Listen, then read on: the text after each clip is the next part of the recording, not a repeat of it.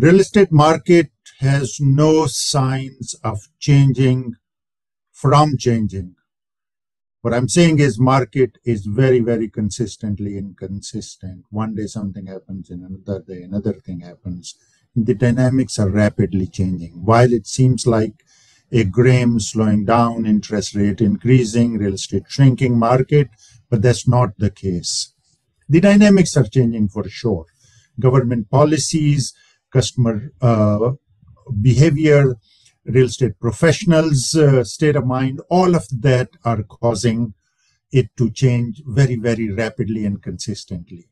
Now, most of the people who enter in the market in an up tide, when it's rising and there's a lot of activity and there's quick money to be made, people from everywhere swarm into real estate. They get licenses quickly or not, but whatever they can do, they jump into it and they look to make some quick bucks. And as soon as the tide changes, they want to run away. There are few who stay in the market, who have taken real estate in their career very, very seriously, who are professionals who want to stay in here and who want to tell other people who want to get into real estate profession that the profession is evergreen. It is going to be there. Market dynamics will always be changing, but the professionals will be there. Now, how to become a professional, how to get into a market, and what kind of market to get into, what are the basic qualifications, what are the personality traits, and where should the professionals look forward to from here. We have Kelly Clayton with us. Kelly's a seasoned veteran in real estate. You know her very well. We've been doing these programs for a while now, and she's always available to help. She makes herself available. You are welcome to communicate with us, with Kelly directly anytime, and she will be very, very happy to help you. Kelly, you heard me. You see the market. You see how professionals are, uncertain. The people who were looking forward to get into the real estate market, they're hesitant, like the buyers and sellers and all those other people are hesitant. What do you have to say?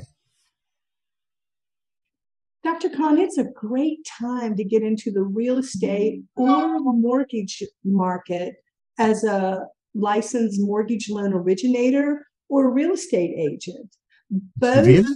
Yes, it's a great time. I mean, what you can come into this market with just a high school diploma, and it's not just a job, it's a career. All right. So tell us more then. I see most of the people who are already in the market, they are unclear. Many of them want to quit or find some side hustles. It's a gig economy after all. And people who wanted to enthusiastically looking to get into the market, and they're hesitant as well. Tell us how they can get into the market, what they need to do, what should they prepare for, what kind of traits they should have. And both, while realtors like real estate brokerage as well as mortgage brokerage seem similar, what are the similarities and differences? There's a lot of differences. So let's just take a couple differences and start. First of all, the realtor position would be out in the field, working with the client, showing houses, representing their rights on the contractual agreement, whereas a loan officer is someone that's going to be in the office. They're going to be using a desktop more, watching the interest rates, keeping up with market trends, working more with numbers than actually interacting so much with people. So you have to figure out what are your desired career goals, to be up and out of the office or to be in the office. I mean, everybody has to think about those things, first of all, so you can find a career, not just a job, but a career that will make you happy. Kelly, while I agree with most of it, but I think mortgage loan originators are equally, responsible for getting out, meeting with people, not sitting at their computer or in their office all the time. They should be networking. They should be meeting with people. They should be, looking for business by helping people, about the mortgage products, about the loan process, etc., etc. So you're absolutely right. that there is a fundamental difference between these two. Some people like to drive around with customers looking for homes and all that, and some do not. But I still tell all the real estate professionals, there is a people's business, and people must trust you, and trust comes over time. You must meet with them. So while most of the information is available on corresponding states departments that will deal with professional licensing, they can go and get the requirements from there.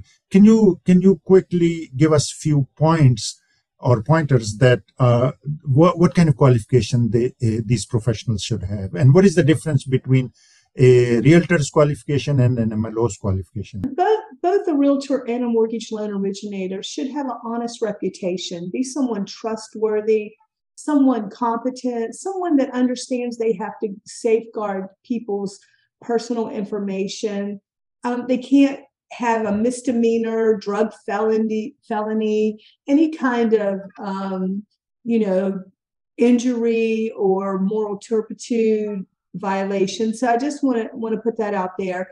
Both of them will be required to take classes, but a loan officer will take 20 hours of class and a state and federal exam. A realtor is going to be required to take 60 hours of class and a state and federal exam.